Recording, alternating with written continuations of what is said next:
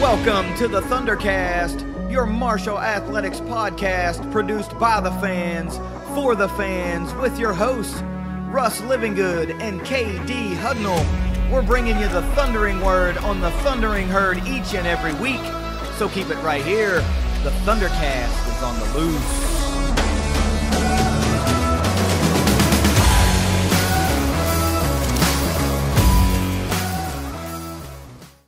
Thanks for downloading another episode of the ThunderCast. You can find us on Twitter at ThunderCast_pod. Russ, we had, again, a very up and down weekend in herd athletics, and it's for a kind of different reasons. It's almost the polar opposite of why it was up and down from a week ago. But we've got a lot to talk about. Of course, this is going to be a very, very football-heavy episode because of all the news that has come out and the results of the game. So we've got a very intriguing 5 things. We've got it's just some things that are going to take a lot of conversation, and we won't know a lot of some of these things for weeks and weeks and weeks to come. So, but first, let's go ahead and do this, but let's get us a word from our sponsors at 304carwreck.com. If you've been hurt in a wreck, visit 304carwreck.com on the web or on Facebook. Our roads are full of uninsured drivers. When they hurt you, your insurance company can become their insurance company. Insurance companies take your money every month, but they fight you when it's their turn to pay. Don't be a victim twice. Jason and Matt can't protect you from uninsured drivers, but they can protect you from the insurance companies. Find them at 304carwreck.com. All right, well, let's get this bad boy rolling. We've got a lot to discuss and some things that are kind of not really, I wouldn't call them earth-shattering. I think some people saw some of these things coming. I mean, not all of them, I wouldn't think. So let's get it rolling. Give me 5 things every herd fan needs to know this week. 5 things every herd fan needs to know this week, as always, brought to you by IgniteLink, the Tri-State's premier IT management team. Number 1, Madeline Hart, named Sunbelt Swimmer of the Week for last week's, I believe it was the Purdue Invitational that they were at. And she is now 3 out of 6 that we've had for Sunbelt Swimmer of the Week. Esther LeBon did it twice, and now Madeline Hart has it for the 3rd time. So 3 out of the first 6 goes to Marshall. Program's rolling, man. Program is rolling. I told you, Ian Walsh and what he talked about to us at just one time at tailgate there a couple of months ago was that they had some real positive energy going around this thing, and there was some real excitement. He thought this might be a nice leap in the program, taking a step forward type thing. And 3 out of 6 SBC swimmer / divers of the week, I think that lends to it. Yeah, it's looking up, and look to get a couple of divers on there as well, because they separate those swimmers and divers. Number 2, we are bowl eligible with that victory that we're going to talk about for our featured story. And when we had to win 2 of the last 3 games, a lot of people had written that off, but we're not. We're bowl eligible. Yeah, you know what? And I did a little soul searching, and I thought to myself, it's easy to go back and go, why was I worried, right? Because the game in between the 2 victories caused concern. You get shut out in a all that was lined up there to have a winning regular season potentially and all that stuff. But then I started thinking, dude, 75 week is its own animal, and Marshall just, no matter what's going on, if it's a great season, a good season, an average season, a bad season, or a piss poor season, Marshall always seems to play one of their finest games, and sometimes their finest game of the season on 75 week. And then you're thinking, you know what? There's always senior day left to go. And for the most part, throughout my herd fandom, the herd plays kind of on a different level there too, because they just want to send their seniors out the right way. The seniors are playing their last game at Joan. So they've got, something extra pushing them. They want to do it, they want it to be the result that they want. So while I was questioning some things, I still felt we would find a way in this game. I didn't really feel like we were going to go in and kind of get boat raced in this game or lose this game. I thought it might be a little more hard fought than it was, but taking into account senior day and 75 week always come at the last part of the season, and when you need some wins, that's really two things that really do play in the favor of the Herd. You're going to have two late season games at home. I don't think Marshall, unless they just totally, go away from giving the Herd a home game close to 75 week, you're pretty much going to have two of your final three, if not three of your final four, maybe at home.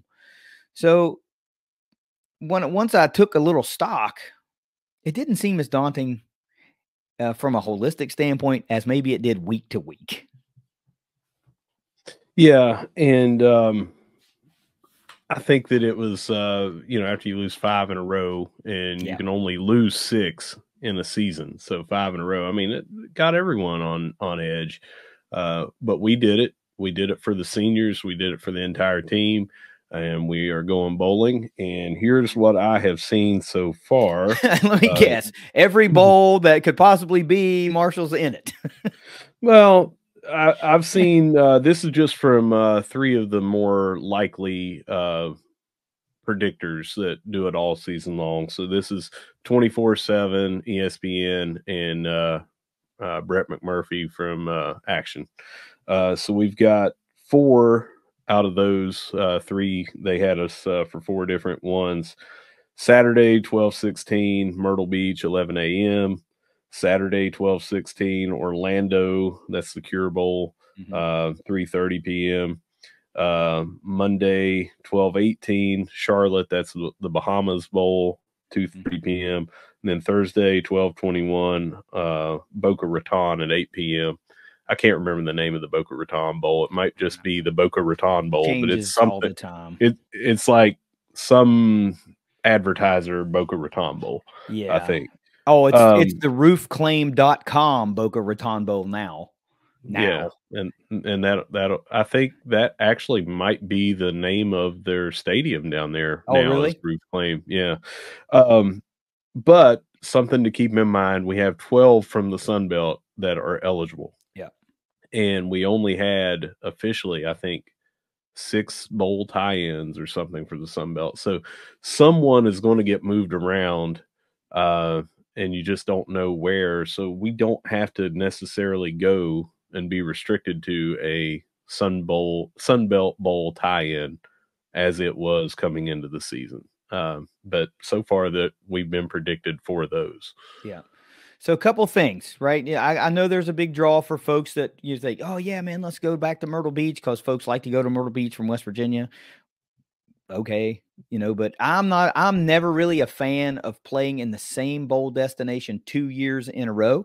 I understand you can't be choosers. It's not like you get a say. Yeah. Now they might come down and say, hey, we've got a couple options for you. Where would you like to go? But we've kind of learned here that ESPN controls all the dice. It is not so much about tie-in specifically when you're talking about there weren't enough teams to fill certain slots or whatever. And that's why James Madison and Jacksonville State both got bids to begin with.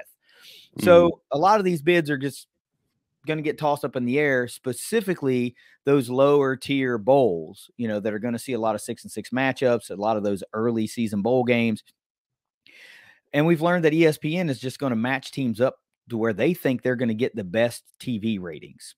They don't really care if it's easy for you to travel to. They don't really care if it's Christmas Day. They don't really care. It's all about TV ratings for them. Whereas when we were in Conference USA, it was a little bit different. There was kind of a pecking order, and you had more of a say. And I'm not confident that we're going to have that much of a say unless, like I said, they come down and go, you know what, these 2, 3, 4 game matchups are going to be roughly the same. Where would you like to go? And I don't know that they'll do that, but we know a lot of Sunbelt teams are going to be shuffled around. If you got, the only ones that are really going to have any good idea are probably going to be Troy and App State because they're going to the SBC title game, 1 and 2. They're going to try to get some good matchups in there. James Madison's going to be a good draw because they're, 11-win team. But I don't know how that's going to play out. Are they going to say, you know what, enough of this crap? Let's give them a marquee bowl matchup because they're an 11-win team. Or are they going to go, we're going to take care of everybody else? And James Madison, since they were a final team to get a bid, is going to go kind of where everybody else is. I don't really have a opinion on that. I personally would kind of like to see them have to get matched up against Liberty. I think that would be a great bowl matchup. And if ESPN's after TV ratings, that'd be a good one. Two Virginia teams, one undefeated, one lost team, put them against one another. And I don't know. I think if it comes down to it, obviously I would love to see a Florida Bowl because that means I get to go. So I'm a big fan of Orlando and the Cure Bowl, big fan of Boca, big fan of the Gasparilla Bowl on December 22nd. If you've got your druthers and you're going and checking all these little boxes, December 16th, for a couple of reasons, is not ideal, in my opinion. One, you went to the Myrtle Beach Bowl last year. The New Orleans Bowl is on there too, and there's a couple other. But that's the first day of bowl games, which means the smallest amount of prep time for a bowl game. And we have some big news that rolled through the program that kind of needs to be taken care of before we get to a bowl game, hopefully anyway. The other thing you want to take into account is December 21st, the bowl game in Boca Raton. That's the only bowl game that day. So that's going to put you on a lot of eyeballs on you because you're the only game. Same for the Gasparilla Bowl the very next day, December 22nd at Raymond James Stadium in Tampa. Only bowl game of the day. So that's premier slots. And if you can somehow land in one of those two, as far as early season bowls go, that's 2 thumbs up for those 2 slots. What is the one that's what do you call it? The Bahamas Bowl? Yeah. Is that the one that's going to be? It's in Charlotte now. Yeah, but it's not. I'm on the bowl. It's Monday website. the 18th. Okay, Monday so the 18th they're still labeling it as Nassau. That's why I was like, what? So yeah, that's the only bowl game there as well. But it's a Monday. Thursday and Friday of that same week are the Boca Raton Bowl and Gasparilla Bowl, respectively. So working backwards, I would hope that we'd landed in Tampa, then Boca, then Charlotte, and then one of those first day full of games, right? But there's a lot that the Herd's got to take care of. It doesn't really matter at this point. We're bowl eligible, and when you stare down the barrel of a 5-game losing streak, I'm not settling for a 6-win season, right? I'm not happy with that. I don't think anybody's ultimately happy with that, but it sure as hell beats the hell out of watching bowl season from home. So take it for what it's worth. We're not in a position to be choosers. The only thing really we'll know in short order is the bowl destination, specifically if it's one of those December 16th games. You got to get practices in. You got to get preparations going. You got to do all that kind of stuff. You get 15 practices. You want to start taking control of all those, and you got to take into account travel and all the other stuff they make you do for bowl games or bowl week. Let's hope we hear something soon. What's the most important thing, though? Buy your bowl tickets through herdzone.com. Don't go to StubHub, some third party, nothing. Go to herdzone.com, buy and support Herd Athletics with your bowl ticket purchases through our ticket office. The bowls will be announced for everyone on Sunday. There's a selection show that'll be there the 3rd, this Sunday. And I think that's they start at noon maybe, and it's going to be like noon to 2:30. And I think somewhere around there is when the bowl selection show is. So we'll know here in a few days. But yes, get your tickets through HerdZone. So I think that we will know, the teams at least, the schools will know at least before that. Because if it's, what is Sunday? What is the date? The 3rd.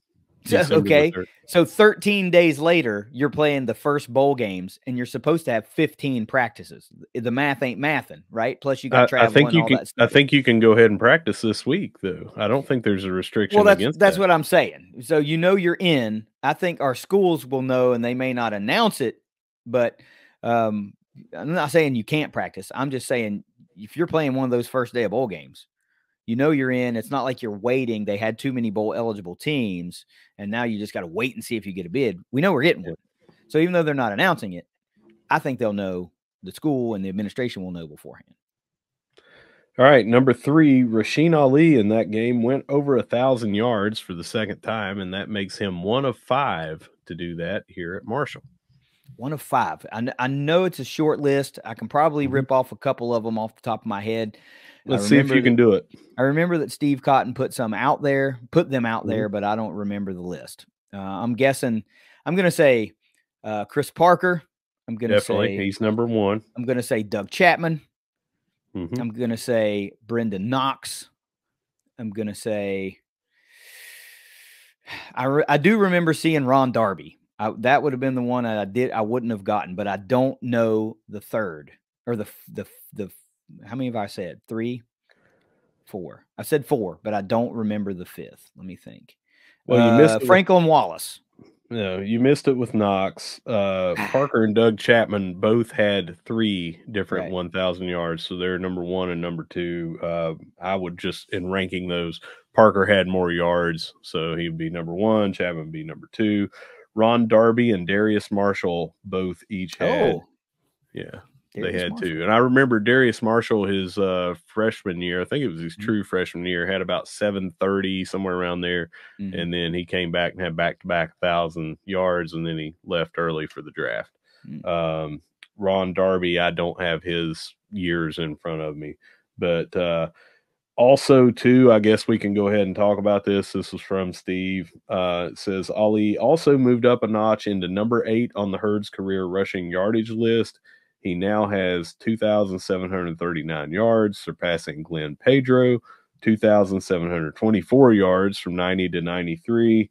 With 119 more rushing yards, Ali would pass Brendan Knox, Darius Marshall, and Butchie Wallace into number 5 on the all-time chart for Oh, Marshall. so speculation. Let's let the speculation begin, right? Mm-hmm. We did not see Rasheen Ali in the second half of the game against Arkansas State. And I'm just going to be frank. I don't know that we see him in a bowl game. I really don't, because he could have played even the first drive of the second half and just been like, all right, I'm out, because that's usually what you see. You come out, you play the first drive or two in the second half, and then they take the guys out, right? It feels like we got him over that 1,000-yard mark. He stayed healthy, like we were talking about the other day, and then they just kind of shut it down. I would be very interested to see if he participates in a bowl game. I'm not trying to cause a ruckus here, but it just feels like we may have seen Rasheen Ali take his last carry for the Herd. What do you think? Well, I'm going to do the opposite. We'll play like that counterpoint, point and counterpoint thing. Counterpoint. Yeah. I'm going to take the opposite way Okay. and say that by what we saw in that game, it was not indicative of him playing in the bowl game. Now, that being said, he still might not play in the bowl game. Right. But I don't think that it was because he came out because he was over 1,000, because he got that early on his third carry. He had a 27-yard run. 4-yard rush, 4-yard loss as soon as he got handed off, and the next was 27-yard rush, and that put him over 1,000. He had 11 more carries after that throughout the first half. I think it was around 3:15 left in the first half. He had a carry and took a hit, and he got up and he kind of looked over to the sideline, and I think maybe even motioned, and then they brought someone else in. He never came back in the game. So that was during a drive that he came out. He didn't finish that drive. I'm thinking a little bit banged up. We're up 28-7. Why risk it? Yeah. 35-7, kind of handling them in the second half. No reason to put him back in.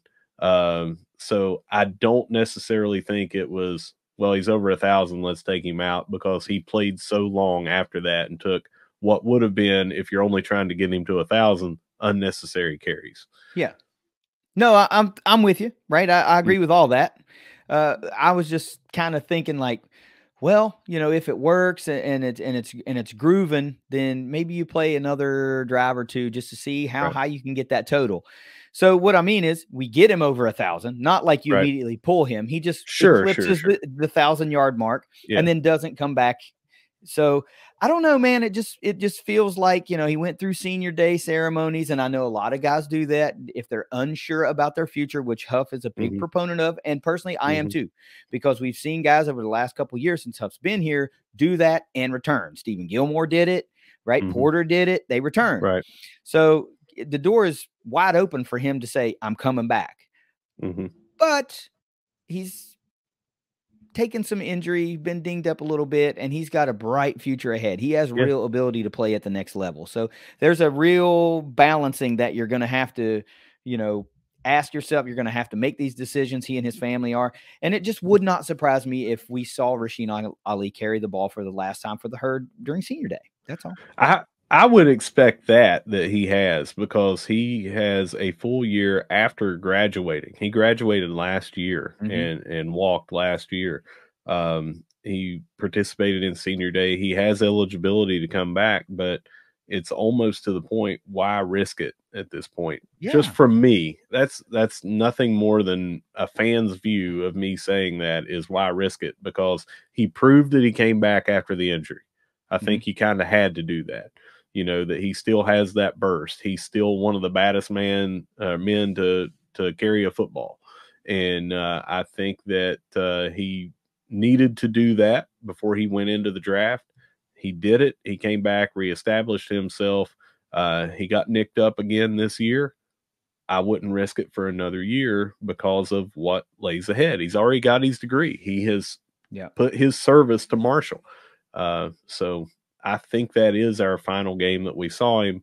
I just don't know if he's going to play in the bowl or not, like you're speculating. Yeah, I don't know. Maybe he goes, maybe he dresses, maybe, he plays a little bit and sees if it's a go. I mean, maybe, maybe he wants to be in the top 5 all time, and 120 yards puts him there.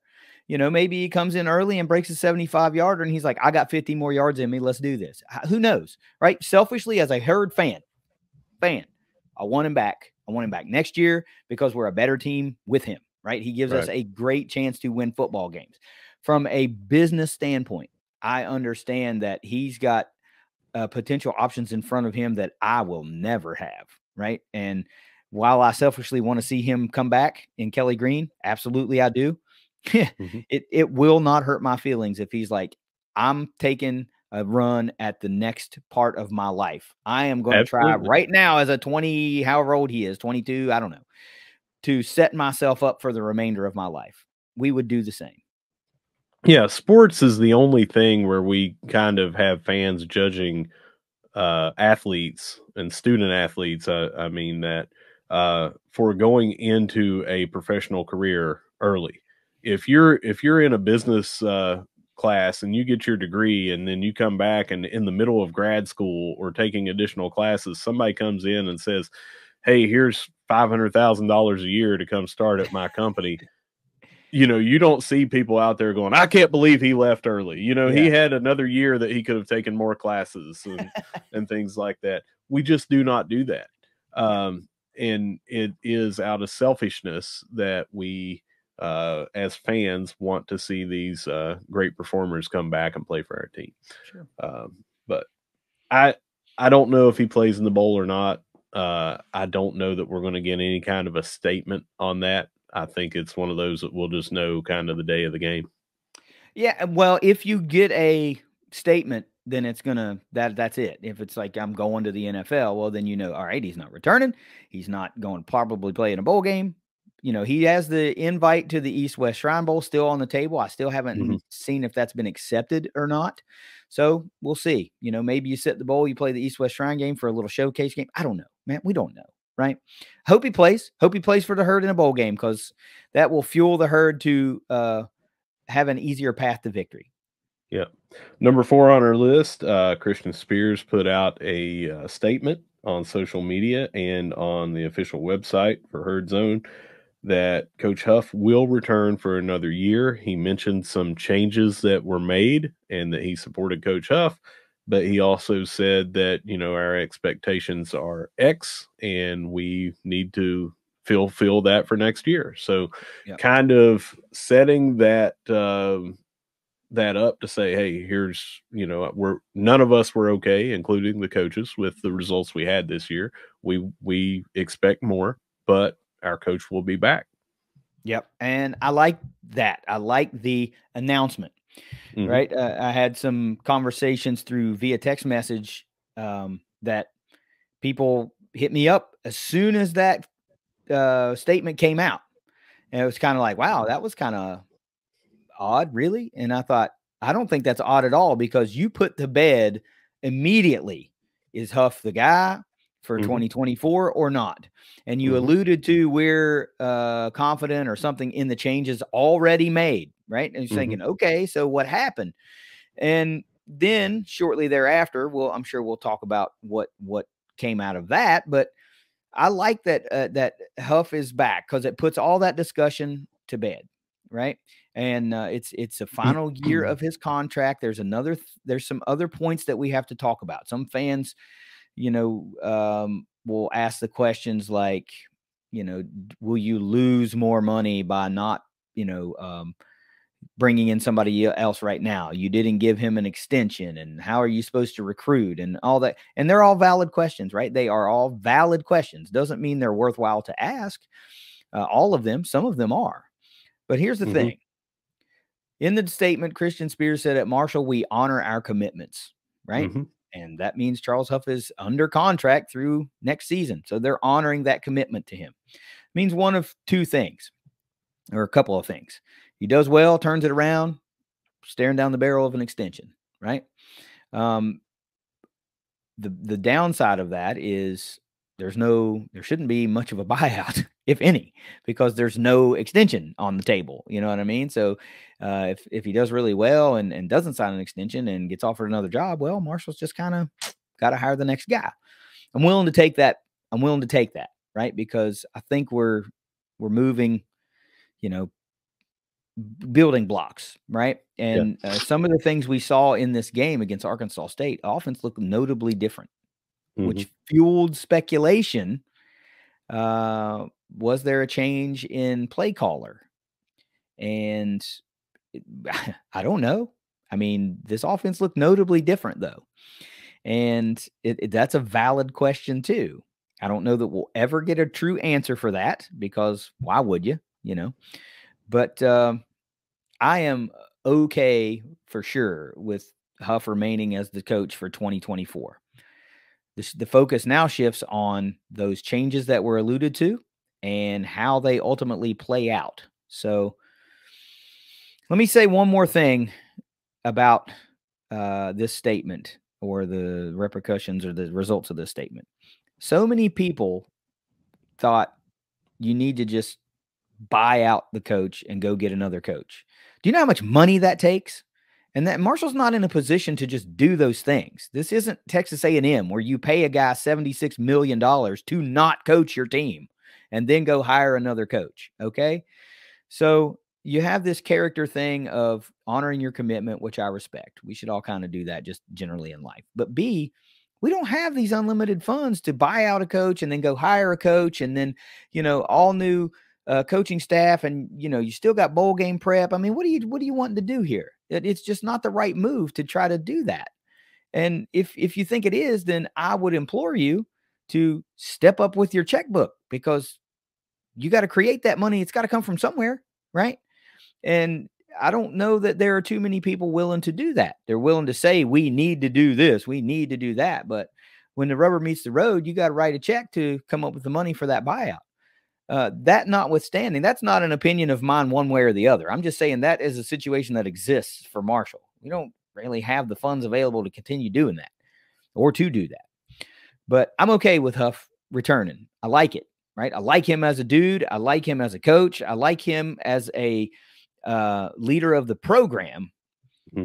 I think now he knows, and we all know, that the onus is going to fall on who you bring in to make this offense in 2024 look more like it did against Arkansas State, right? And to make this defense look more like it did in 2022.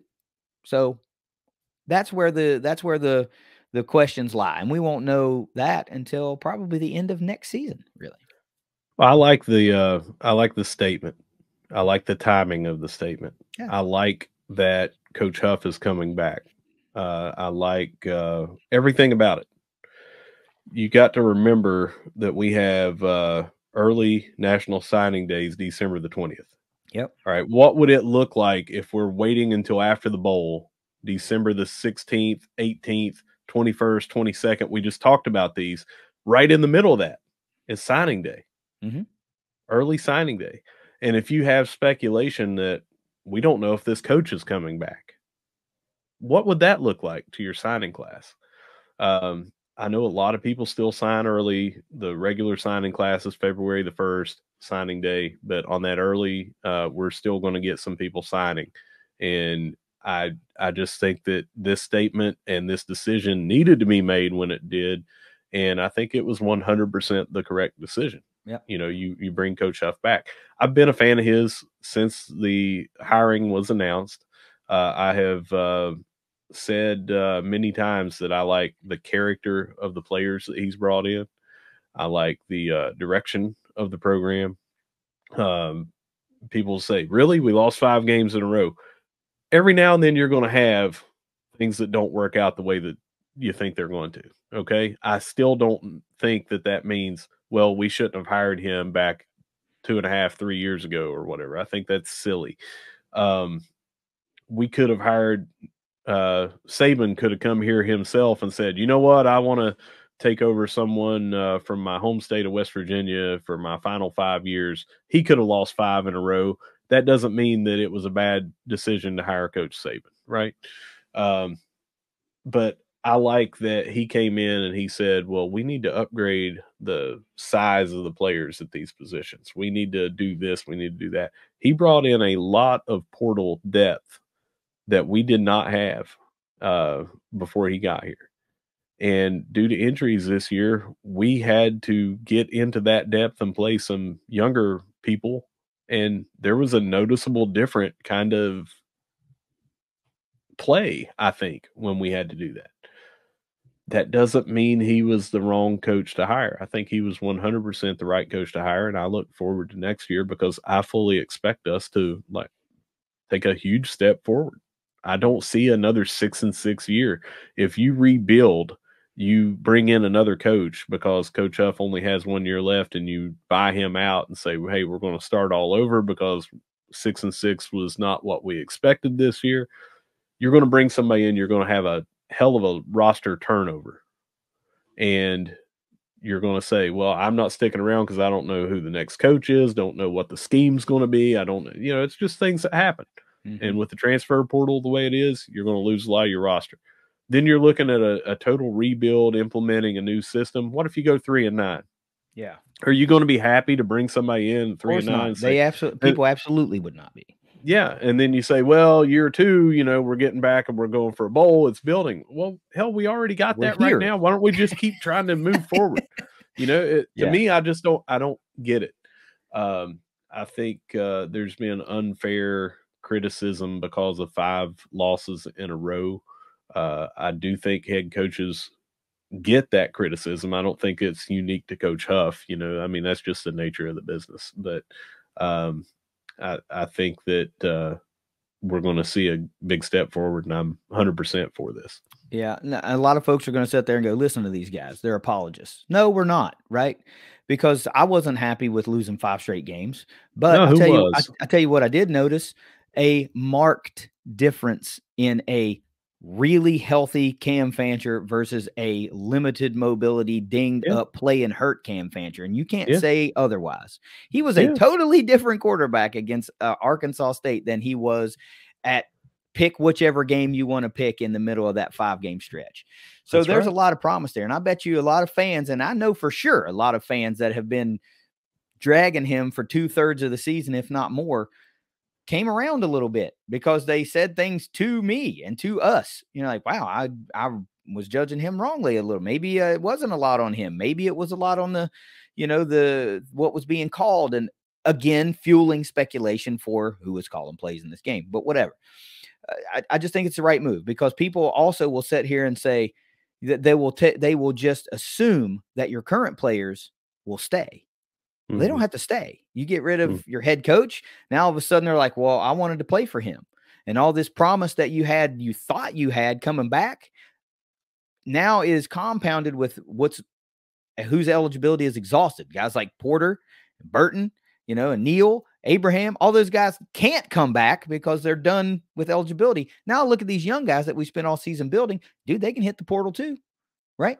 Now what are you going to do? You got to bring in 80 guys to build a roster from scratch?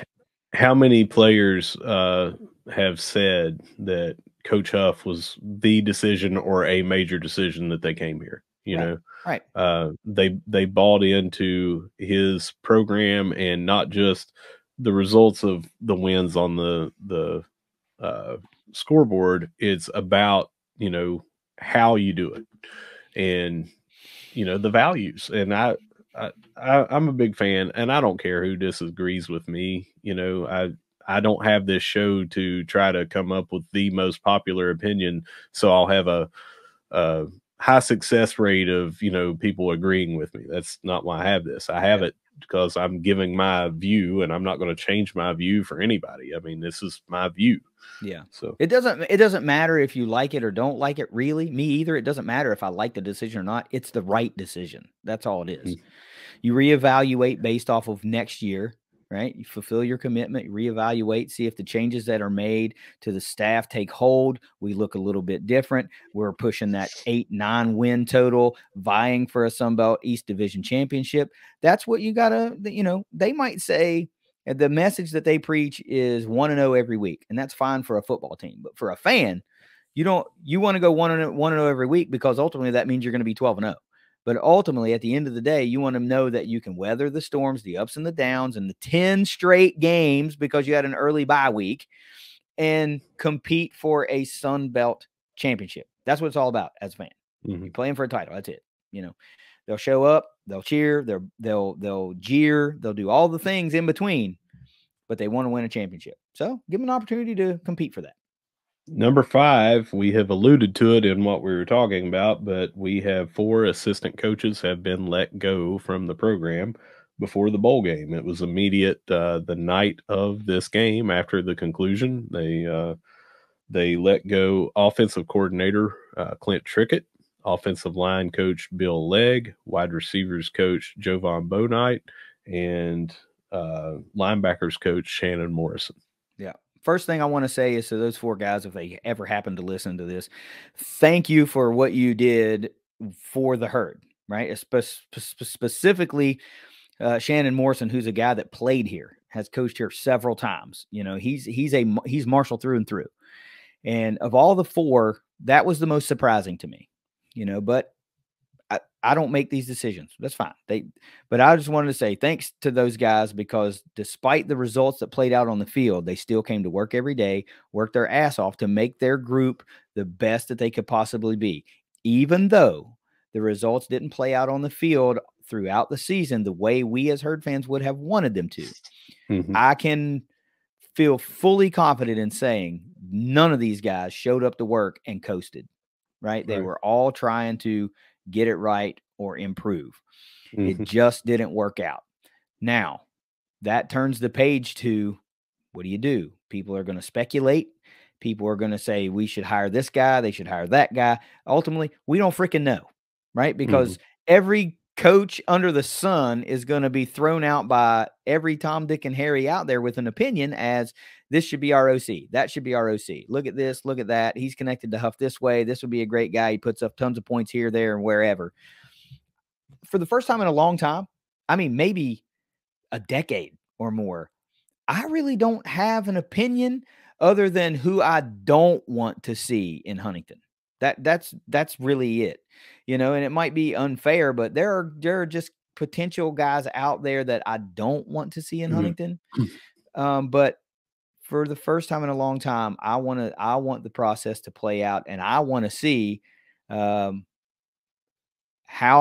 the candidates are analyzed and who ultimately is brought in under what assumption, or under what, not assumptions, but like, what's the system going to look like? Because, you got a dual threat quarterback here. What we've seen throughout the season from the wide receiver room, from the running back room, who may not have one of the greatest to tote the rock in it anymore next year.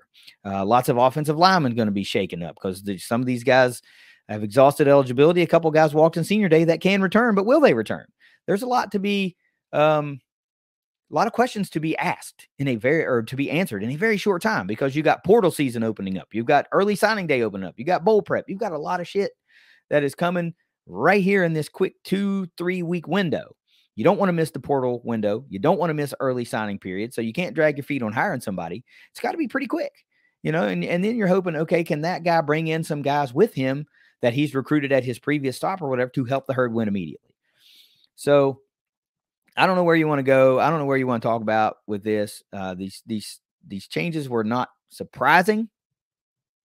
Some of them more so than others, but I don't think anybody was surprised that out of the 4, 3 of them come along on the offensive side of the ball. Yeah, that is no surprise. I think that we've seen these issues throughout the year. We've had struggles on offense. We have mentioned a couple of times that when people we thought were unfair about Cam Fancher, that, hey, it's not just quarterback. As soon as the snap hits his hands, you've got, he's got to start dancing because you've got 2 or 3 guys. I mean, that blows up all your progressions to try to throw to your receivers, because first you have to avoid a sack. Mm-hmm. And it's not like everyone says, all right, let's let him do that. Let's quit with these routes and defenses. That changes everything. The wide receivers, we said we needed to have more separation and everything, and that we really didn't have a breakout wide receiver for the year.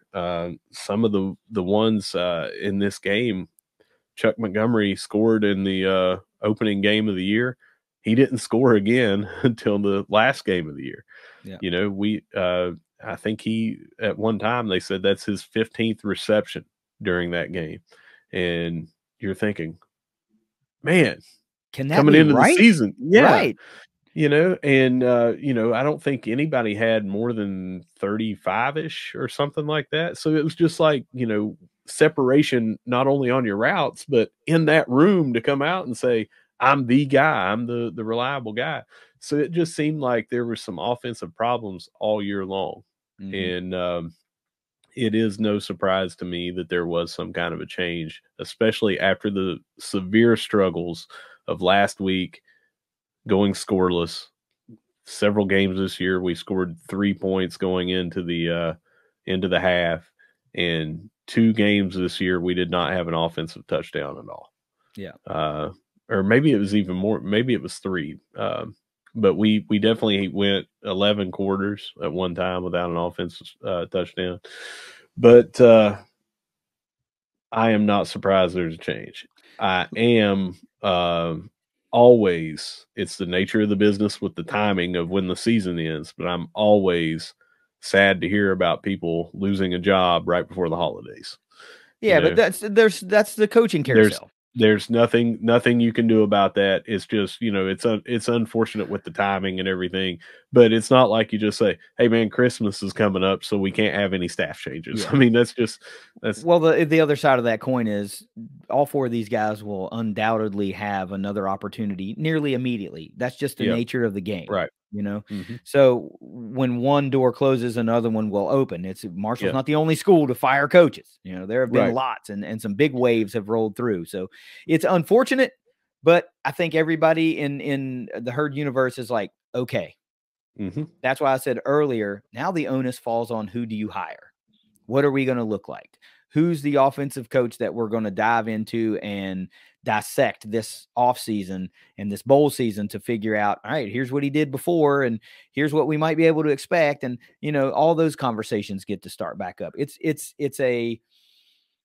fueled some intrigue, right? It's easy for me personally. It's fueled intrigue because now I want to know who the hell the guy is, or the guys. Mm-hmm. Which direction will we go? And what will we look like? Are we going to, now that Ali's gone, potentially, are we going to go to a more pass-heavy offense? Is it still going to be line up and run the ball? Who knows? Yeah. I'm intrigued and I'm excited. This is the kind of stuff. Like, some things got put to bed. We're going to a bowl game. Now you get to look forward to recruiting. You got staff changes. You got all this stuff. Now it's like intriguing again and re-energizing after a really long and hard-fought regular season. Yeah, and just like we were talking about with the timeline with our bowl, either the FCS playoffs or the bowl season that in FBS, you've got to look if you're hiring from there. Yeah. Most of the time, unless it's somebody that is currently a quarterback's coach and taking a step up or something like that, they're not going to leave until after their season is over. So getting a wonderkind from the FCS level, which has worked for other schools before, you might not see that until that season is over.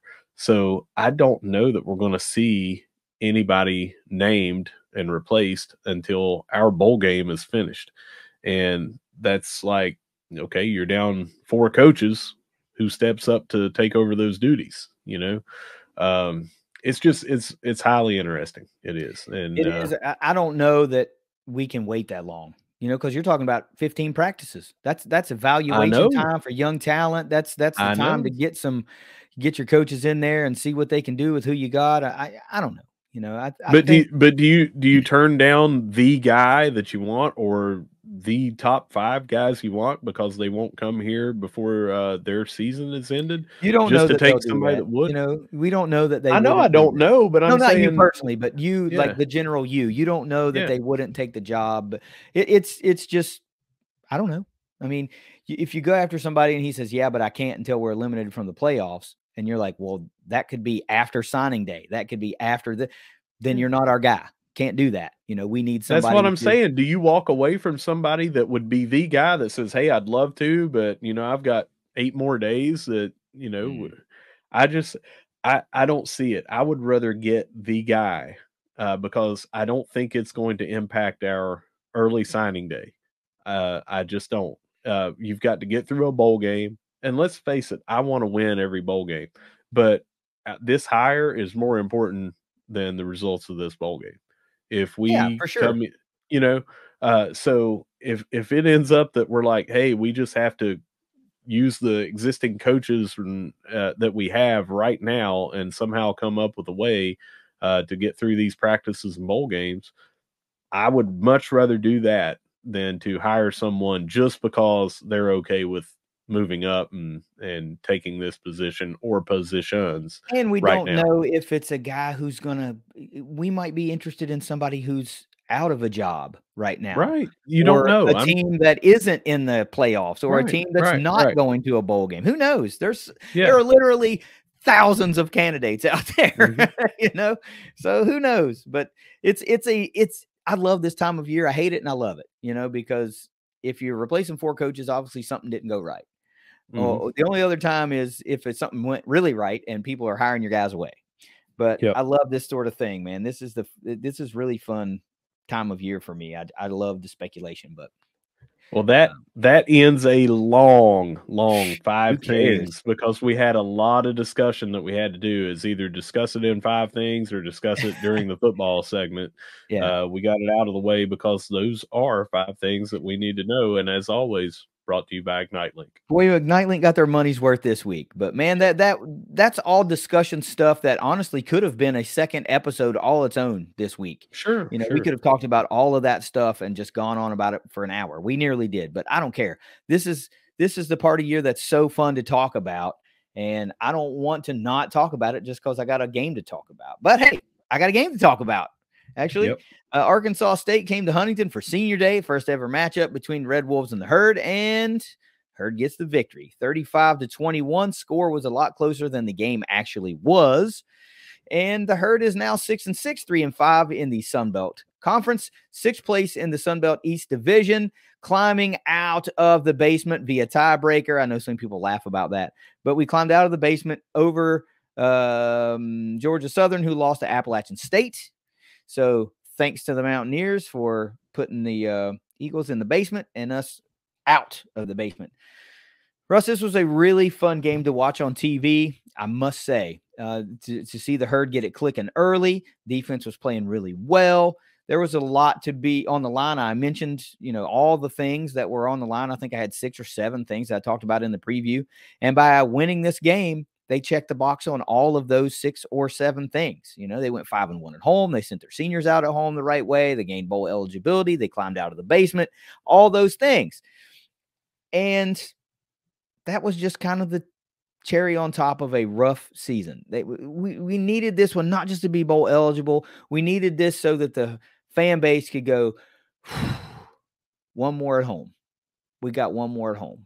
Owen Porter, Dalton Tucker, Micah Abraham, Eli Neal, all these 18 seniors that they honored won their final game at Joan C. Edwards Stadium. That was really awesome. That was really awesome. And we're going to talk about indicators. I'm going to talk about all this stuff. But before the game started, we had a tailgate. So I didn't know much about the tailgate. We weren't able to do ThunderCast live. That was on the fence, and we were trying to wait up until the very end if we'd be able to or wouldn't be able to. Ultimately, we were not able to. So I didn't get a vibe of the tailgate. Another, Landscaping by Hillcrest sponsored event. So how did it go? That went pretty well. Tailgating was sparse everywhere. If you see the attendance is low, tailgating is going to be low. But not at our tailgate. We had a decent little turnout. We had chili, grilled cheese, peanut butter sandwiches. For the life of me, I don't know why some people like peanut butter sandwiches with their chili, but I made them anyway. And we had 2 different types of cornbread and plenty of full coolers. Ooh, yeah. I mentioned Karen Legrand brought 3 different kinds of desserts and everything. So we got there early, had a good time. All of that made possible by Landscaping by Hillcrest. Go to their website, landscapingbyhillcrest.com, see what they can do to transform your space that you have. But can't thank those guys enough. 4 of our 6 tailgates this year sponsored by them. Yeah, they really came on and decided, you know what, this is something we want to be a part of, and we appreciate them, because it helps them get their name out there with herd fans, and we talk about it all the time. Who do herd fans want to do business with, Russ? Herd fans. That's right. So they got behind us and helped us put on these tailgates. And, while they may want to do this again next year, and I fully hope that they do, it's not too early to say, hey, 2024 football season, we're going to have more games that will be looking for tailgate sponsors. And unless they come to us and say, hey, you know what, just shut that down. We want to do the whole season, which very well may happen. If you got a small business, medium business, whatever business you want to figure out how you can get in there and be a part of a herd game day from a fan standpoint and get your name out there, give us a call, because it's never too early to start prepping for 2024. But they were so great this year. I hope they decide they want to come back and lock down the whole season. That would be awesome, for them to just have a dedicated thing every year or every game. No, it's them. That would be so cool. I'm glad that it was a good turnout. I'm glad that, some people hit me up on social media saying, hey, are you going to be there? Where are you guys at? Always C-lot, back corner, right behind the big video board. Can't miss it, right? Russ is usually there wearing some sort of, ThunderCast branded shirt. Really easy to spot. But the game is the crown jewel of this weekend. And it was nice, man. It was really just nice to watch a herd team execute and things go right, man. It was really, really nice to see that. It was fun to watch on television. As a matter of fact, my wife sat there next to me, and she never watches games, right? That's because it's not her thing. But even she was like into the game. She got into it and was asking me like, well, who's this guy and who's that guy? And why do they always run right up the middle? I'm like, well, that's where the play goes. It's like, well, still, it's just funny stuff like that. But let's talk about it, man. 35-21, we mentioned the indicators for the first time in a long time, Russ. Not swept by the herd, but pretty damn close. And the one indicator that we did not edge was pretty inconsequential. Total yards, 493 yards for this herd offense to just 305 for Arkansas State. Time of possession, what a turnaround. 36 minutes, 56 seconds for the herd, 23 minutes, 4 seconds for Arkansas State. Holy moly, nearly 14 minutes, nearly a whole quarter. What a 180 from previous weeks. First downs, 23-20, edge herd. Third downs, hello, 8 of 18 for the herd. Hasn't been there all year long, and here it was this year, or this game. nearly 50% on third down, all while continuing to hold opponents to an abysmal rate, just 3 of 14 for the Red Wolves. Penalties is where Arkansas State got the edge, but it really didn't matter. 7 for 89 yards for Arkansas State, 8 penalties for 98 yards for the Herd. And let me tell you, I finished my rewatch, and 15 yards of those, which the penalty itself and the yardage was all decided the next to last play of the game is what put that up there. So the indicator was almost we tied with them in number of penalties, and we would have had just a few more or a few less yards than them. So nearly swept there too. Yeah, as I said, totally inconsequential. When both teams have that many yards, something has, usually something isn't too far to one side to where it matters. And then turnovers is a push, 2-2, but 1 each occurred on that weird play to where Arkansas State fumbled, we recovered, then Stephen Dix Jr. fumbled it, and then they recovered, and it ultimately ended up in like a 20-yard loss for Arkansas State. That was basically what that one turned out to. So all intents and purposes, it was 1-1 on turnovers that kind of mattered. Let me talk about these individual stats for our guys, and then we'll get through to revisiting keys to victory and grades. Cam Fancher, Russ, what a day for Cam Fancher. Accounts for 5 total touchdowns, 16 of 22, 214 yards, 3 touchdowns through the air, no interceptions, 18 carries on the day for 100 yards exactly. 2 more touchdowns on the ground, led the team, by the way. He did have a lost fumble late in the game on another exchange, and a long of 63 yards on a beauty of a scamper that on that touchdown drive, he accounted for 70 rushing yards on that one. 5.6 yards per carry on the day for Cam. Ethan Payne led the way from a rushing yards standpoint. 19 carries also led the team, 113 yards, new career high for Ethan, 5.9 yards per carry and a long of 64 for him. Rasheen Ali, 14 carries for 56 yards, 4.0 yards per carry, a long of 27, which put him over the 1,000-yard mark, 1,043 yards on the season, 14 touchdowns on the year.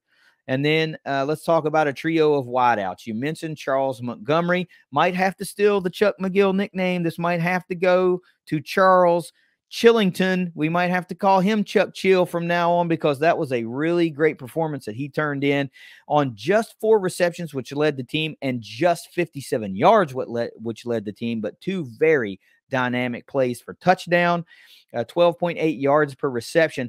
Then Caleb McMillan, the senior, had a really nice catch. He had 2 of them, actually, for 39 yards, and the touchdown, which was a dime in the back of the end zone from Cam Fancher. Beautiful touchdown pass, 19.5 yards per reception. And then Talik Keaton, 2 receptions for 34 yards, averaging 17 yards per reception. The Herd went up 28-7 in the at the end of the first half. They scored 2 first quarter touchdowns, Russ. This was what we needed out of this Herd offense. They had 5 total pass plays of 20-plus yards. We had a spattering of chunk plays, 3 runs of 25-plus yards, and 2 runs of 60-plus yards. This is exactly what we had hoped to see all year long. When this Herd offense is clicking, they are clicking. Also, of note, first time the Herd has had 2 100-yard rushers in a game since, well, senior day of last season. I like that trend. Let's keep that one rolling. That was against Georgia State. If you'll remember, in that one, Kalen Laburn went for 104. Rasheen Ali went for 103. Do you have anything just to say before, or are you going to save it for grades? No, I just want to point out that we had 9 different receivers, either out of the backfield, tight end room, whatever, that made catches.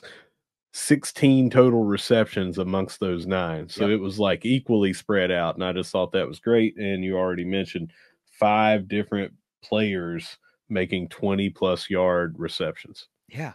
9 receivers, pass catchers, and 5 of those had at least 1 catch over 20 yards. That's how you spread it around, and that's how you do some damage. Defensively, it's a youth movement that I'm not sure we can call a youth movement anymore, because, boy, these 3 guys in particular have grown up over the last half of this season, and, man, it looks like they're going to be big weapons for this Herd secondary moving forward. Leading the way, Deani Hill 8 total tackles, 5 solo, and a pass defended. Amir Foster, 7 tackles, 4 solo, and an interception that was a near 99.5-yard pick six. So close, but the knee was down. And then also had a second interception wiped out, if I'm not mistaken. It was. Eli Neal, 7 tackles, 2 solo, half tackle for loss. And then A.G. McGee to round out the top 4 for the Herd with 6 tackles and 4 solo. The Herd, from an impact play standpoint, had 3 sacks on the day, one by Mike Green, one by Sam Burton. And then final play of the game, I'm pretty sure, was Harshawn Sakdiva, number 43. If you didn't know, now you know. And he almost had his damn jersey ripped off, if you've seen the replay on that. Well, it was actually ripped the play before that. And so lining up for that final play, right under the arm was the only place, like he had one strand or something left, and it was just, a solid white, which he was wearing underneath, and the other thing you mentioned there, the second interception by Foster, it was taken back, and it was not a late hit. It was a low hit. Yeah. Yeah, it was right at the hip or right below the hip. It wasn't like he tried to take a knee out or anything. No, at the waist. And it was that was the final 15 yards that gave them the lead in less in penalties. Penalties, yeah. So the other bullet points are the Herd allowed just 42 yards rushing to a team that the week before racked up 291 rushing yards and 7 rushing touchdowns. They did allow 263 passing yards, but 96 of those yards came on 3 completions. So it was really a chunk play day from a receiving standpoint, but they bent and really didn't break. But I will tell you this. I got to give props to Corey Rucker and Courtney Jackson. Those guys are good receivers, and they fought for yardage. They're big-bodied guys, and, man, they had an impact for that Arkansas State Red Wolves offense. And young Rayner, he's going to be a good quarterback, man. There's no way around that. And not to slight Foreman either. He had a couple of huge receptions there. One of them was 40-some yards. Yeah. They got all of theirs on long catches. Yeah, they competed for some 50-50 balls, and hell, one time it dropped in triple coverage, and I was like, damn, what the hell's happening here? Anyway, on to special teams, that was the rough part of the day. Kind of by a mile. Reese Verhoff 0 of 2 on field goals. He had one blocked and he missed one. He did go 5 of 5 for extra points. John McConnell had another solid day, though. 6 punts, 252 yards, a 42-yard average, and a long of 46. Couple of kick returns we got to talk about. Jaden Harrison just had one crack at it. It went for 19 yards. And how about Eric Meeks? He gets one on a squibbish type kick, and he takes it 17 yards. The big guy doing work, 17-yard kick return. Dude, they were ignited on the sideline when he came off the field. I am shocked that he didn't take it to the house. It was his one shot, and he was not wanting to go down. No. And, I can't blame him. And it looked like the old days of, give it to Refrigerator Perry. You better have 5 or 6 guys hitting that guy because, man, he just plowed right through a bunch of people. And then, of course, the other thing that we have to talk about from special teams is the Herd does give up a punt return for touchdown, which was right off of the heels of a drive that felt wasted. And I even said that we wasted that offensive possession, and then immediately they got a punt return for touchdown, but ultimately it didn't matter. It didn't matter. 35-21. Like I said, this game was not as close as the score indicated because, the touchdown on punt return kind of pushes that score up there for the Red Wolves. All right, let's revisit some keys to victory, man. What was your number 1? Number 1 is score, and hopefully in the 30s. Big green check. We did it. Well, my number 1 was as basic as it gets. We're going to have to run and stop the run because, like I mentioned, 291 yards and 7 rushing touchdowns, that's cause for concern. It doesn't matter if you're good at stopping the run or not. When you put up those kind of numbers, it's got to be a point of emphasis. And, man, the Herd did it. They racked up 279 rushing yards of their own with 2 on the ground and allowed just 42 to Arkansas State and 1 touchdown on the ground. What was your number 2? It was to win the turnover battle decisively. We didn't win it. We tied with them 2 apiece. But I envisioned that we were going to have to get, if you remember, 3 to their 1 or 5 to their 3 or something, that we could not have 5 turnovers and win this game. And ultimately, it did not matter. Both teams protected the ball fairly well. and we won anyway, but we didn't win that red X for me on that key. Yeah, the fumble by Cam on the exchange happened so late in the game that it was a foregone conclusion that Marshall was going to win that game. So it was inconsequential, but it still happened. Would have been really nice if that just didn't happen and we could have got out of there without a offensive turnover. You know, the fumble while we went from offense, I don't know, whatever. It was on defense. Yeah. And that turnover by Cam led almost immediately. It was 2 plays that they scored their final touchdown. So even though it was inconsequential, you still didn't like to see that, because we almost had a flawless game. Yeah. My number 2 key to victory was I said we needed to have, remember, we didn't know, we needed to have 2 quarterbacks available. We didn't know that Cam was going to play. That was up in the air. They kept it hush-hush. And I said we needed to have Cam Fancher's mobility at our disposal. And boy, we had 2 quarterbacks available that had played games for the Herd in 2023. And Cam Fancher's mobility played a huge role in the game, specifically in the first half and the first quarter, to really jumpstart that Herd offense. They didn't have an answer for him early on the ground. And you could tell when healthy, he is a far more dangerous runner than when he is limited from a mobility standpoint. He had the zip, and it was awesome to see from him. What was your number 3? That the return game makes an impact. And other than Eric Meeks making a huge impact on some Arkansas State shoulder pads when he plowed through everybody, we didn't need it. But we also didn't have an impact from our return game. So a red X on that key for me. I'm going to have to say you got to give it a half because of the way the sideline ignited when Meeks got the return, man, because that's an impact. Those dudes were jacked up. I was talking about not just putting points on the board, but it was about flipping the field and stuff like that. And we just didn't have any of those. But again, there weren't many opportunities either. Yeah.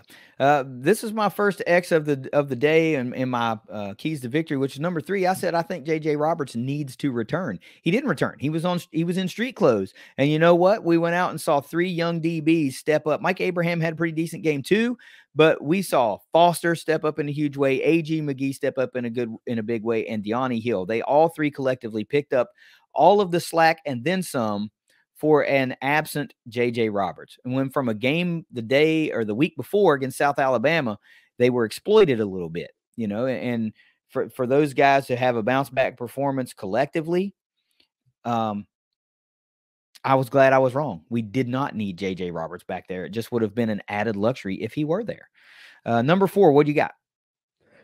It was the fans make a difference. And I had asked that we show up and show out. And if we were going, that we invited a friend or 2 friends with us. And that if you were there and you couldn't get other people, you still were loud enough for 2 people. You were loud enough for 3 people. I will tell you that the ones that showed up to this game, and I never did see the announced attendance, I'm going to assume it's around 15. I got it. No, it's 18,673.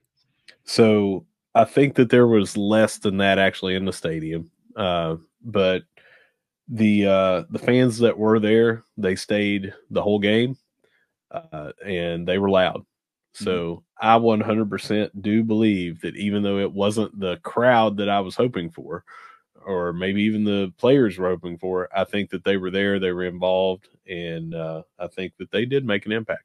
Yeah, they did. That was actually my bonus thing. Was I thought we needed a packed stadium, though it was not packed. Like I said, 18,600 is all we got, and I am just never, ever, ever, regardless of circumstance, ever going to be okay with a crowd smaller than 20K at Marshall. Just not going to be okay with it. And for a lot of the reasons that you should have turned out, it wasn't terribly cold. From what nobody has said that to me, that it was brutal cold, and it was really kind of harsh to set in those conditions. It wasn't like pouring the rain or anything. So it's kind of a really good scenario for a late November game. It doesn't get too much better. But you could have showed out a little bit better for those seniors. You could have showed out a little bit better to fuel those guys to bowl eligibility. You don't know. We could have been in a dogfight, and and a louder crowd could have played a bigger role. But I will tell you this: of the 18,000 that it was announced, and you say there were fewer inside, which I'm going to default and say you're probably right. I had some resounding "We Are Marshall" chants come through on television, so they did make an impact. They were yelling for two. A lot of those fans were yelling for two. So even though it was not a packed stadium, it was an impactful stadium.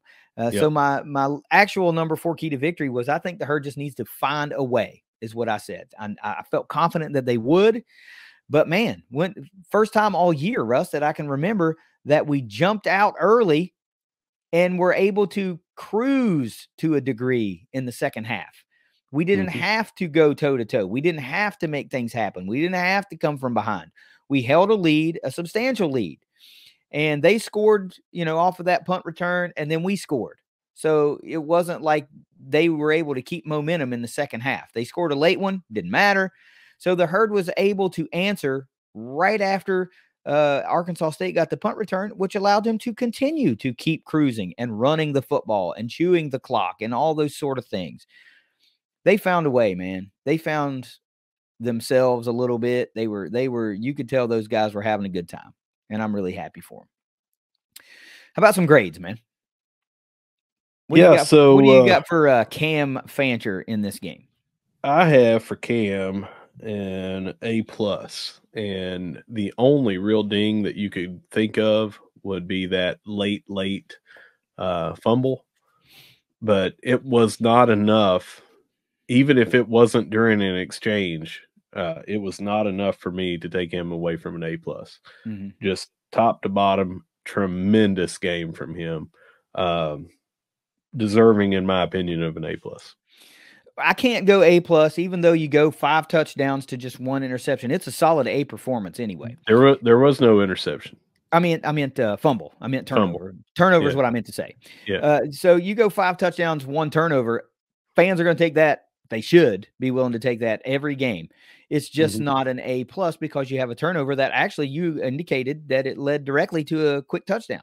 So if that happens early in the game, maybe you change the trajectory of what it looks like. But it would have changed my grade if it happened early in the game too. So the other thing, part of that is that it happened early in the season, the middle of the season, and now the end of the season, fumbling an exchange. And that's a basic part of Marshall's offense, and either you're handing it off or you're pulling it. And if you want to wait till the last second, I get it. You're trying to get a read. But if that's what you're going to do, damn it, hold on to the football, But it was a solid A performance. He played great. And I even used the term he balled, because he did. He balled out. Yeah. He put that offense on his back for a big part of it. Made great reads, crisp throws, catchable balls, allowed his receivers to make plays for him. All the things that we and other folks had been saying were missing from the game all year long showed up in this one.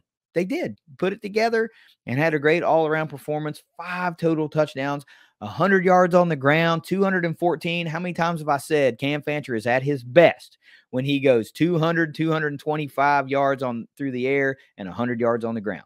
That's his best performance. And it showed up. A all the way around. What do you got for this offense as a whole? I've got an A-, and would have been an A. We had a bunch. They had 9 tackles for loss, including in those tackles for loss, 3 sacks. But there were several times that as soon as A.J. Turner got it, or Payne got it, or second play of the game, I think, when Ali got it, someone was there. There was a couple of times that Cam had to run for his life and try to scramble to make something. And he did. He made something just about every time. But there were too many times that it looked like either missed blocking assignments or something, that someone was back there to blow up a play almost immediately, untouched. So they didn't get a full A+ from me, but a hell of a job, especially coming off of 0 points and the struggles that we had except for the 75 week, the last, 6 games or 5 games, whatever it ended up being.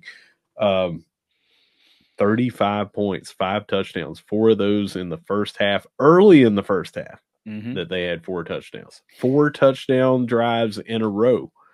So I think that they deserve at least an A-. It would have been higher if the blocking would have been a little bit better. But a caveat of that, they opened up some amazing holes and they protected Cam for most of the game. So it's almost one of those Jekyll and Hyde things. The few times that it came through, it was because someone was untouched. It just made it seem that much worse than what it was. The O-line did a hell of a job that game, and I do not want to take away from them whatsoever. We had over 300 rushing yards when you don't take away the sack yards for Cam. Right. There is no way that they had a bad game whatsoever. I'm just saying that's why it went from an A plus down to an A minus.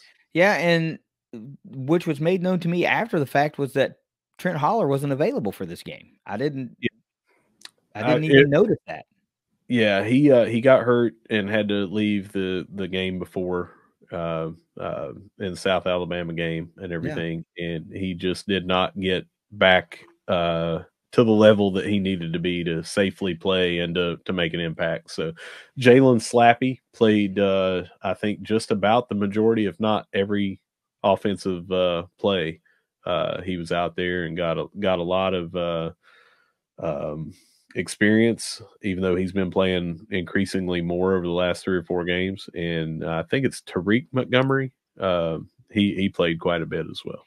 Yeah, and I will tell you this: of those tackles for loss, Arkansas State absolutely earned some of them because they brought extra defenders. They sold out on a run a couple of times, and were able to.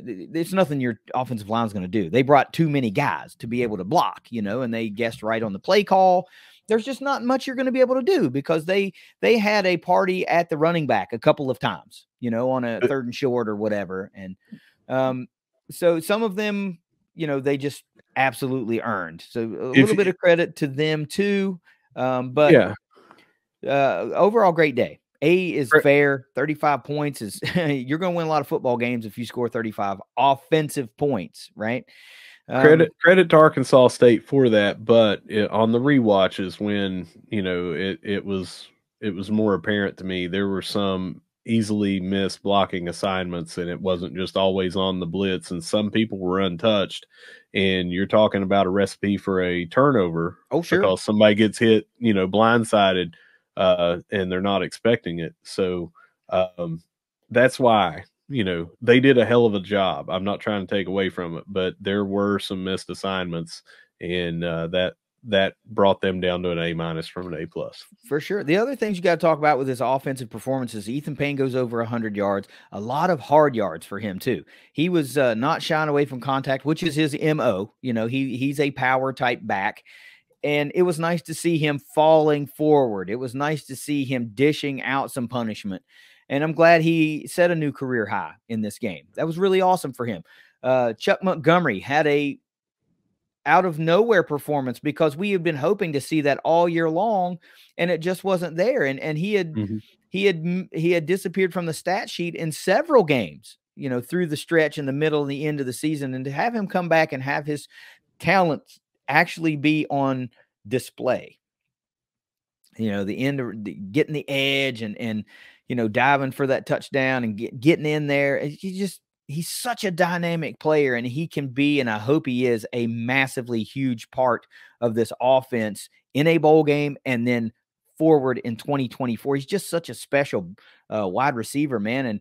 And I don't know if you were able to watch his post-game press conference comments. I recommend that anybody's listening to this, if you haven't done it, you need to go listen to him, because you can tell he wants to be at Marshall. He's very appreciative of the community here. He's very appreciative of his teammates and how they are constantly a source of an uplifting force for him. And wholesome kid, man. I'll tell you that. He's easy to pull for. He's easy to root for. And my fandom for him grew quite a bit based on those post-game comments, not because he found the end zone twice. It's what he had to say after the game. It was really, really nice for me to hear some of those things. What do you got for this defense? I have an A for them, and man, it was really close to an A plus. Giving up some of the jump balls that they did, that was just excellent wide receiver play. There were not too many chunk plays whatsoever other than those jump balls. I dinged them just a little bit for some of the penalties, and that was erasing a game icing interception at the end. Mhm. That was extending some drives because of late hits and things like that. It I think is fair. They did an amazing job. You mentioned already 42 rushing yards. Well, they had 43 at halftime. So in the second half, -1 rushing yard. That's what our defense did. Yeah. A little bit more about what they did in the second half. They gave up 74 rushing or passing yards in the second half. I mean, just crazy numbers that they had 73 yards in the second half. Yeah. 73. Other than that punt return, and they got that score late in the game where it's desperate to just, hey, let's chuck some up here. They didn't do They squat. they they shut them out, man. I Yeah. mean, it was great. So I mean, really, really super close to an A+ effort from me. I give them an A, like I said, just because some of the penalties. Yeah. It was a smothering performance that um, we needed. You know what I mean? Hmm. We just needed to see that. That's it. We just needed that type of performance. And you look in the you're looking at, well, second half, you got punt, punt, punt, fumble, turnover on downs, and then a late touchdown. They were not able to do anything Yeah. at all. And it was so great to see so many guys step up, so many guys make plays, and youngsters, guys, seniors, like all that stuff, man. There were a lot of guys in on a lot of plays. If you look down, I mean, I can't count them all. It's a lot. It's a lot of guys, and some of them just made like one tackle. Hmm. But I mean, Hill, Foster, Neal, McGee, Dix Jr., Green, Porter, Abraham, Henderson, Burton, Gibby, Sack Diva. And then it's all the guys with just one tackle. And I'll tell you what, for a guy that had no tackles in the game, no tackles, and credited with only one pass defended from the get-go, they were seemingly trying to test Josh Moten. And he was up to the task immediately, I guess, to the point where they're like, all right, let's try somebody else. Because he had 0 tackles credited in the game and only 1 pass defended. And if I'm not mistaken, it was like the first 2 plays of the game went to his guy. Yeah, on the rewatch, it didn't seem that he was out there near as much toward the end. So, I don't know how many snaps he was in on, but these other guys were out there more than him. Yeah. I did want to say that Micah Abraham had 3 passes defended. Mm-hmm. And man, Burton, when he got through, he got 1 sack credited to him, but he allowed a couple other guys to get back there because, I mean, he was just right there and somebody had to peel off onto him. But man, Mike Green, he got a couple of huge plays, and one of them was on that 4th down or to force a 4th down. I can't remember which of the 2 it was, but I mean, it was like, hey, let's hold the guy, let's hold him. They called the holding. We had to, decline it because he still got through and sacked the guy. Tackles for loss, hitting him in the backfield. Great, great game by Mike Green. Yep. And that's another one that had some post game comments. Huff even talked about him during his segment of post game. That it really just started clicking for Mike later in the season. And if that's what we can expect more of next year, man, what a great replacement for, a departing Sam Burton or a departing Owen Porter. Mike Green's going to be a big part of this defense. Even saw some play out of the youngster, man, the guy from the spring game that everybody got flashes of. Elijah Russell got some game in this one. And, you started to see a little bit late in the game when Marshall kind of had the game sealed away. We started seeing some of those defenders that, were probably going to be a bigger contributor next year. It was nice. It was nice to be able to have that sort of game that we could do that. What do you got for this special teams unit? I got a C-, and you already mentioned, we allowed a punt return for a touchdown, and we missed 2 field goals, both in the 30 to 39 range, and one of those was blocked.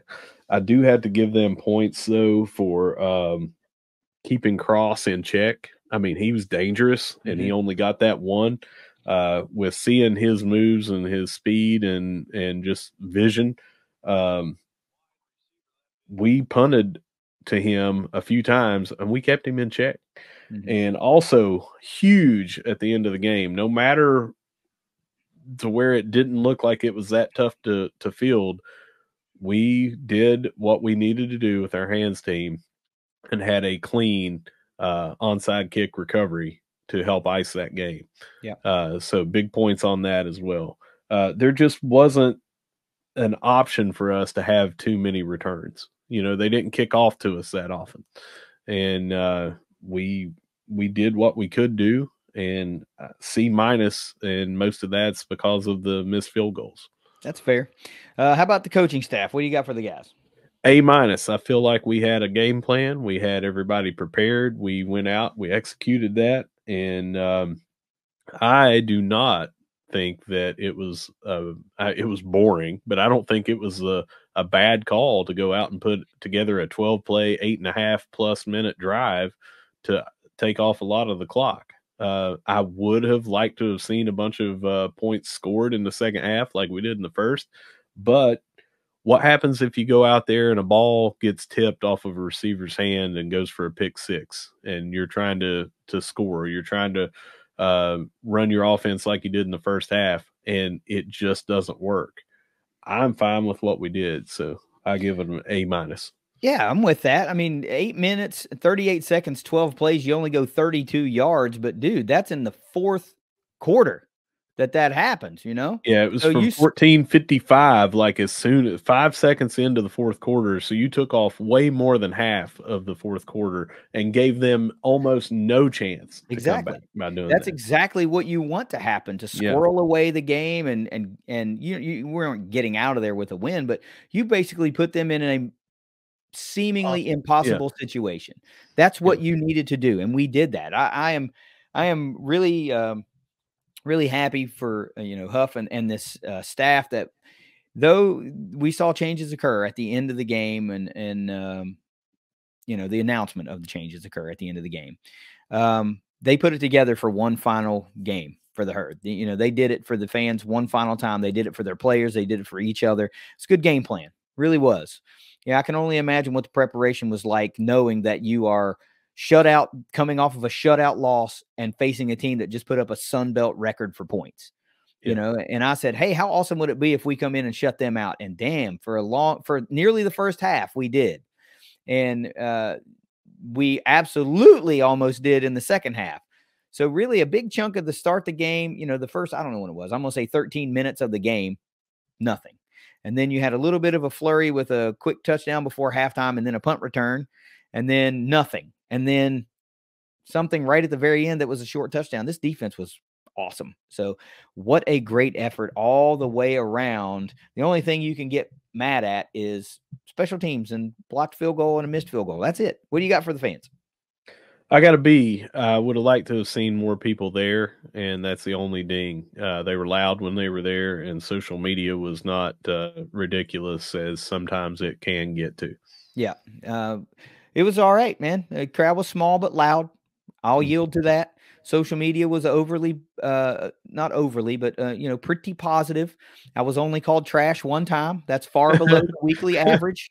So hey, was that by your wife or somebody on social media? no, that was social media, but whatever. That's like I said, that's well below the average. It's usually over under 4.5, and it was only one. So Yeah. I'm good with that. It was a good. You're right. Solid B. What do you got overall? Overall, A plus. We went bowling. We put up 35 points in a great offensive outburst in the first half. Our defense dominated for most of the game. There's just not much that you could say bad about this game whatsoever for overall. Everything about it, just top to bottom, great. I'm not going to make an excuse, right? It's not. I just want to plant a line of dialogue here. Okay.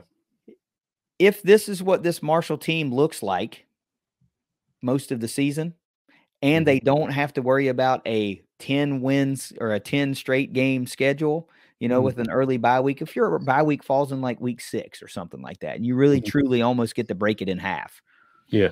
And all the guys that looked like they look today, even if they're 85% of that, this is probably an 8 or 9 win team, Oh, easily. So this is what we had hoped we would see the majority of the season. And really the last time we saw any semblance of this offensively was NC State way back, and then it was up and down and up and down. And, defensively, this was the rightest I feel like it had been. They played a pretty good game against James Madison. That was a really good defensive game too. Yeah. But I feel like this was about as right as it could have been. More complimentary in this game, I believe, than probably any game all season playing complimentary football. I would say so. And that's 75 week included. And they played a great game offensively in that one also, with a different quarterback, I might add.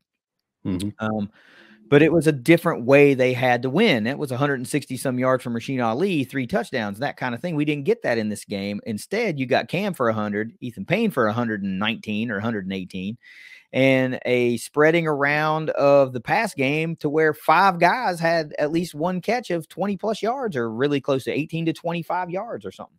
Yeah. So if this is what we would have gotten all year, Marshall's not a 6-6 team. They're a 9-win team, pushing a 10-win team, vying for a spot in the Sun Belt Championship. So I just wanted to say that again, not making excuses, but now we know what a healthier herd team would have looked like. What do you got for your offensive MVP? Fancher. I mean, it's a no-brainer. He got all 5 of our touchdowns. Yeah, fair. Defensive MVP, who you got? The entire team, which I would like to remind you that I had picked them as the pregame MVP, but you just can't single anyone out. They were so complimentary. Like I said, Sam Burton didn't get any kind of credit for a stat when he was almost ready to sack a guy, and then Mike Green stepped up and got that tackle for loss as the quarterback decided to tuck it and run. It's those things that don't show up on the stats that you have to say this entire team, it was a team performance. Yeah. I'd like to say that I said that the offensive MVP needed to be the entire offense, and I think they were. Even though Cam accounted for all 5 touchdowns, guys stepped up and made the big catches when they needed to. Chuck Montgomery had a couple of big runs after the catches. Ethan Payne with the hard yards and the long run. It was a great all-around effort, and the offensive line played so much better. Special teams MVP, who you got? McConnell. There wasn't much any other way to go other than him, and he did his usual average 40-some plus yards on the punt. So yeah, he did his job, but I'm going to give him the LeBron treatment because he just does what you expect him to do. Special teams MVP this week is Eric Meeks, because the big man got a 17-yard return, and that's just freaking awesome. I'm so happy. That was a great moment. So cool to see that happen. Russ, last things of note we've got to talk about before we go around the herd real fast. Senior day, some of the guys that notably walked that have a decision to make. Trent Holler, Logan Osborne, Gibby, and Rasheen Ali. We've talked about Ali and whether he may or may not return, but those other 3 guys in particular, Holler, Osborne, and Gibson, all hopefully they return, because they will be big pieces. And I love Trent, I love Gibby, but if I have to make a choice, if I can only have one, give me the local guy that has been doing work for a number of years. Give me the Cabell Midlander, give me the Knight, give me Logan Osborne. But ideally, I'd love to have all 3 of them back. If I said this, that celebration to where Logan was kind of pulling Ethan Payne for a couple more yards and then gave the emphatic first down celebration. Chef's kiss on a really good season for Logan. That was awesome. But that's the things you got to talk about. These guys have decisions to make. The only problem with that is I don't think it was a first down. I don't care. Still awesome. All right, let's take it around the herd. Let's go around the herd. Yeah, women's basketball. I was at this game. They eviscerated Point Park 121-55 in the home debut last Monday. Of note, this is an NAIA team. It was expected to be like this, but it showed you exactly what this team is capable of. Abby Beeman had a triple-double. There were steal after steal after steal after steal, which you expect might not translate against every opponent that we're going to face this year, but the shooting definitely was. The passing definitely was. So this team is capable of that, and that's why it was so good to watch that game. What we have, and then we'll get back to your thoughts on it. They travel to Wright State tonight at 7 p.m. On Thursday at 6 p.m. They'll be at Morehead State. That's a close game for anybody that wants to go there. And then they are hosting the Florida Gators on Saturday at 1 p.m. Yep. Tickets, of course, we have those. We'll be giving those away here in a couple of days. Only thing I want to say about this massive blowout win is, again, 46 3-point attempts. Again, they weren't falling that great, just 13 of 46. We're going to have to nudge that number up a little bit. But overall, 50 out of 104 from the field. You're going to win a lot of ball games shooting 48%, and especially if a lot of those threes start hitting. Rashala Scott, again, leads the way for the Herd, 29 points. She's absolutely killing it. She's got to be floating around that 28, 29-point average on the season right now. 26.3. Got it. I knew it had to be somewhere like that. Aislinn Hayes had 20 in this one. You mentioned Beeman with the triple-double, 13, 10 boards, and 11 assists. And Mahogany Matthews had 13 points. Scores are popping up now. It's not just Beeman and Scott. It is, and it's also not always going to be the third scorer is Campbell. So she only had 6 in this one out of 121 points. So you have other players starting to step up, hit that double-digit mark. This is a fun Herd team. Really glad Coach Caldwell got her first win at home at the CAM. Now we just got to keep it rolling. Good luck to them tonight against Wright State. They're a pretty good team, 3-2 on the season. Herd's 2-2 right now. But we'll have tickets to that Gators game. Look for them. It's going to be a fun one. Men's basketball, they beat FIU 80-69 in the second game of the Cayman Island Classic on Monday. And then the next day, the final game of that event, they lost to Oakland 78-71. Then they got creamed on Friday by number 16 ranked Kentucky, 118-82. However, 82 points against the number 16 team. They scored 41 in the first half, 41 in the second. So it wasn't, hey, we got a lot of garbage time points. They put up a lot of points. What really got them in that game was just the smothering defense of Kentucky. They look like an amazingly good defensive team. And Kentucky shot ridiculous from the field, notably in the first half. They were 8 of 11 from three-point land. So there's just not much you can do when someone's hitting like that and they are the number 16 ranked team. Yeah, of course, that's disappointing. I will say this, that Marshall, I think, finished 5th or 6th. They were either going to be 1 or 2 in the Cayman Islands Classic.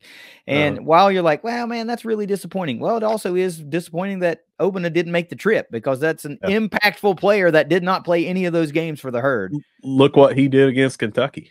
Yeah. So I want to talk about this Kentucky game, because that's a big one. Everybody, of course, was like, all right, we get to see how good we are against a really good team. And you talk about shooting the lights out. Holy shit.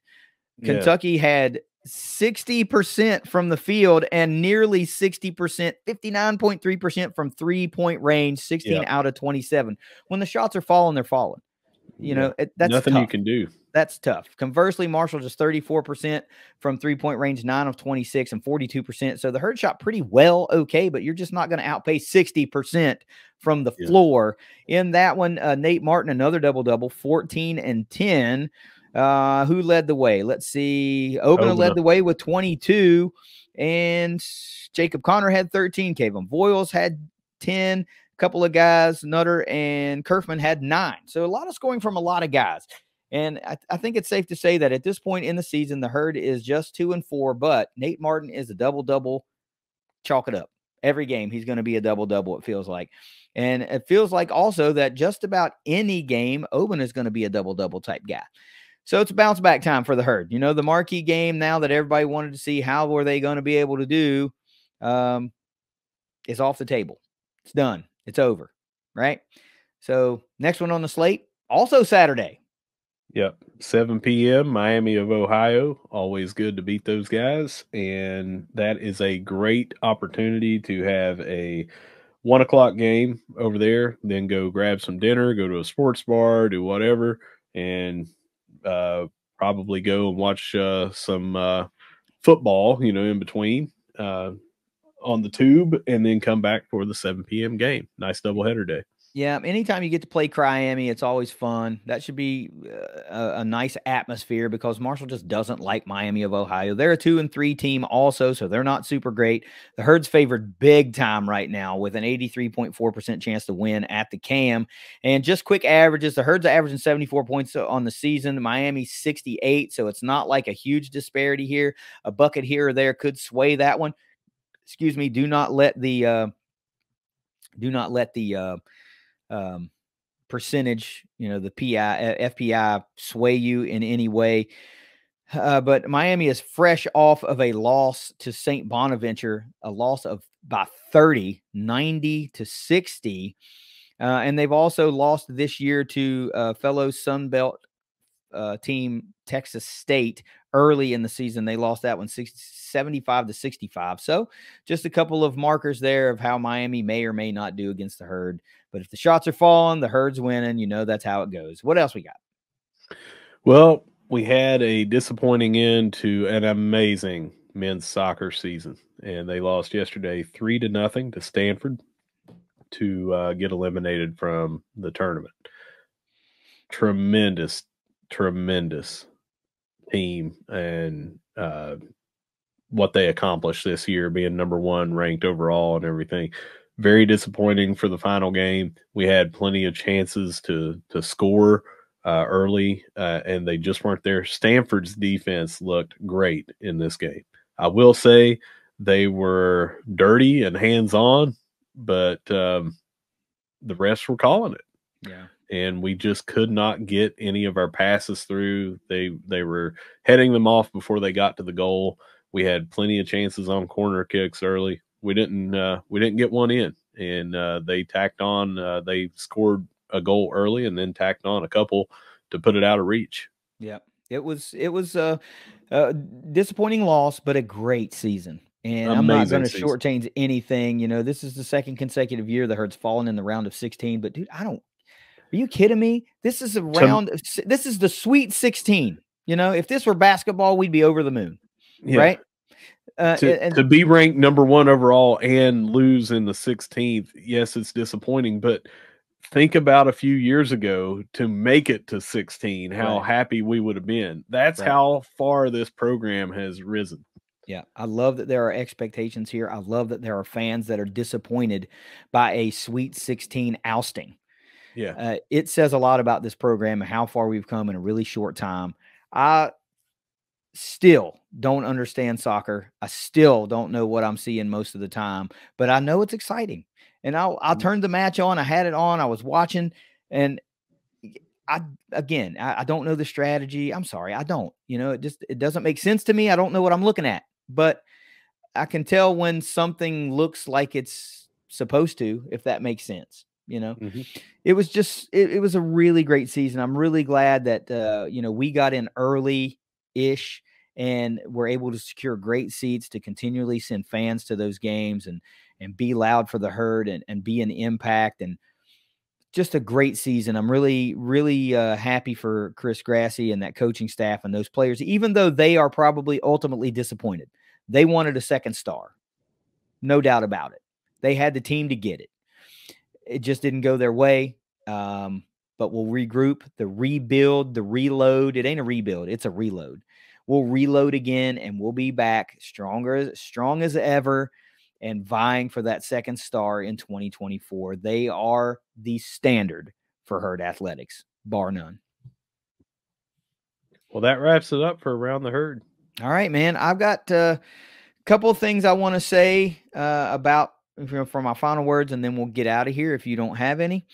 What I want to say quickly is I'm really proud of this Herd football team. They could have packed it in, and they didn't. They went out and fought one more time to put on the best showing, one of the best showings, probably top 2 showings of the season. Most complimentary played game all year long. So many guys made plays. Cam Fancher proved that he is a legitimate weapon when healthy. I'm really happy for them. I am also not surprised that we saw A number of changes to the coaching staff announced following the season because there was a large portion of the season where we didn't score points or didn't score enough points. And the name of the game is winning. That's the harsh reality of college sports, particularly college football. And when you don't do enough of it, people aren't going to sit around. You know, that consumers these days will speak with their money. They won't buy tickets. They won't make donations. That's just the way it goes. So now we get to turn our focus on who comes in, what are we going to look like, and what do the recruiting classes look like? What does the portal sessions look like? It's going to be a lot of fun. I'm just really proud of them. I'm glad that these seniors get to go to a bowl game. I'm glad that these underclassmen get to go to a bowl game. 7 straight years of a bowl game, Russ. Never happened in herd history. Never. Not in the 90s, not in the early 2000s. Never happened before. Yeah, we play more bowl games. So what? 7 straight years we've made it to a bowl game. Pretty amazing stuff. And I am anxiously awaiting for hopefully we get a Tampa destination, a Orlando destination, somewhere that I can go to the game and be there to support those guys in person. You have any final words? I don't. You summed it up beautifully. And the number one thing you said there is they could have packed it in, and they didn't. That's it. Take us out. All right.